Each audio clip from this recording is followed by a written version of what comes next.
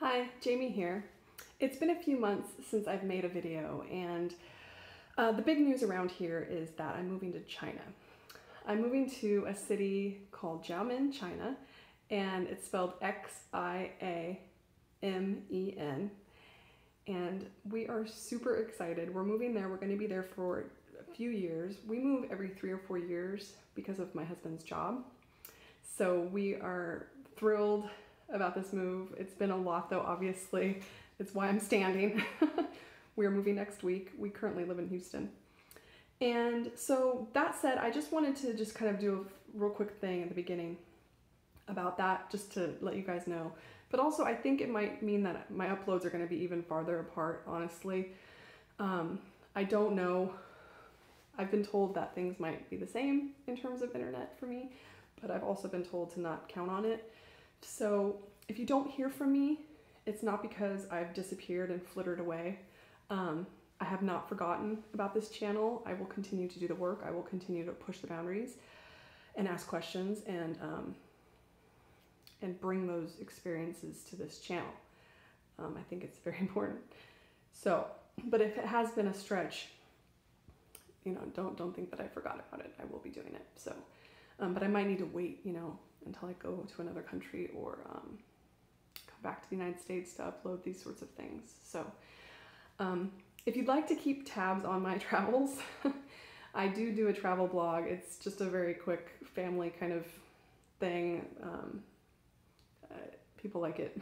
I just tend to talk about kind of my funny experiences, and it's just pictures of me and the kids, you know, kind of in places. So yeah, so definitely check it out. I'll put it in a link if you want to keep tabs on that. If you find me on Facebook in between then and there, or between this time, send me a message that you found me on Facebook, and I will gladly, or found me through YouTube, and now you're sending me your friend request.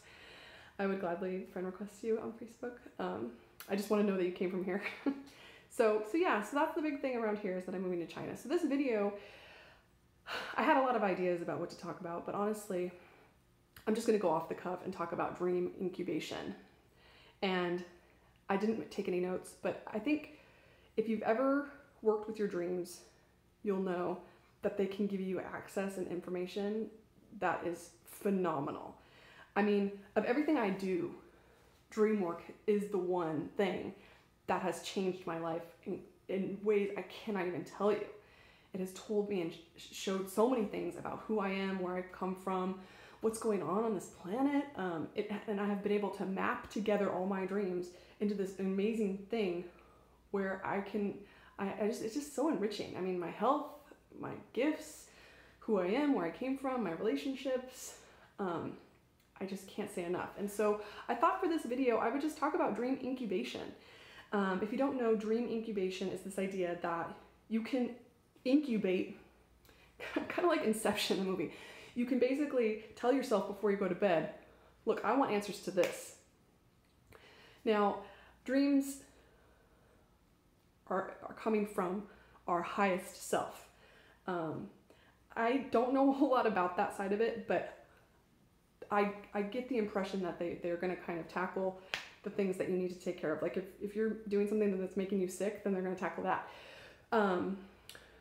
Or if you're in a really bad relationship, and that's affecting you, those are going to come first. Those are precedents. Those are your dreams are going to start tackling that stuff first. But I personally believe that you can bypass that temporarily if you just really, really focus on whatever it is that you want to learn. So, and I mean like stress out about it. I'm not one to like sugarcoat it. Like I really mean like think about it all the time, all the time. Write it down on a piece of paper. This is what I want answers to. This is what I want answers to. Put it all over. Think about it, think about it, think about it. And what it'll do is it'll seep in there and then you'll have a dream about it. And that's basically what dream incubation is. My little example for this is that I have psoriasis, and I've tried a few things in our spiritual circles to try to cure my psoriasis, and it has worked wonders. That's a whole nother story, honestly, about the power of our minds and what we can do with that. But before that, I started trying to incubate a dream about it so that I could figure out what to do, and it worked. I was stressing about it purposefully, meditating on it before I went to bed, thinking about it.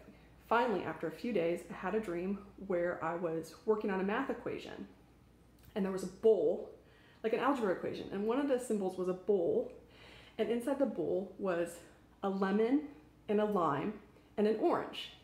And it was like this idea of, there's more to the dream than that, but it was this idea of like, this is what you eliminate, and this is what you put in, and like, this is how you fixed your problem.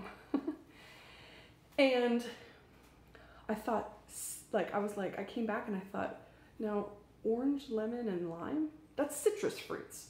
Citrus fruits. I never had thought about citrus fruits being a problem for my psoriasis. And lo and behold, I look up online and a lot of people talking about citrus fruits. I had never heard that. I mean, if you have psoriasis, you basically will do anything. You will smother yourself in peanut butter if it makes it go away. But I had never heard about citrus fruits being a problem. Now, I knew that if a bowl represents my bowels, and anything in the bowl is something that needs to be eliminated. So I eliminated citrus fruits from my diet, and that in conjunction with a lot of other things has been making a difference. So that is dream incubation, but the thing is that I would not have known what that symbol meant if it weren't for the fact that I had this book by my friend Michael Sheridan. And this book is on my nightstand all the time. And I mean, Michael Sheridan is one of these guys that if you met him, he would just like give you one. Like, this is his life's work. It's so important. And so this is not a sales pitch. This is a sincere, like, you need this book. It has a dictionary in it, which he hated to put in because things aren't necessarily that cut and dry. But it's so helpful, and it's my go-to. So I'll put the link to this to the Amazon down below, because the reason why I know that bowl is represented means your bowels is because Michael's process showed me it. So dream incubation, kind of a cool thing. I haven't done it recently, but for the psoriasis, it was really helpful. Yeah, so try it out. Just see what else you can slip into your subconscious to try to fix. So yeah, that's my video for today. I just want to say that, since I am moving to China, that again, it might be longer stretches of time between videos, but don't think that I've just forgotten. I will continue doing the work. I will continue pushing the boundaries and figuring out what's going on in this reality, because frankly, things are, in my opinion, not quite as they appear. I really, really think that. And I think that it's a little weird that nobody is talking about some of these things, like projection, altered states. So yeah, keep doing the work. A sincere thank you to all of you who have supported me over the years. Sometimes you guys would write, "You're doing a good job." I mean, those comments and that kind of support, I can't even tell you how much it meant to me. I mean, how much it does mean to me. It kept me going. It's not easy to put yourself out there. It's not easy to talk about things that other people think are really, really crazy. Like, I talk to guides and entities in other dimensions. That is weird. That's weird, but it's true. It's true. So, thank you, a sincere thank you. So, find me on other platforms, and yeah, I hope you're doing well. Thanks for listening.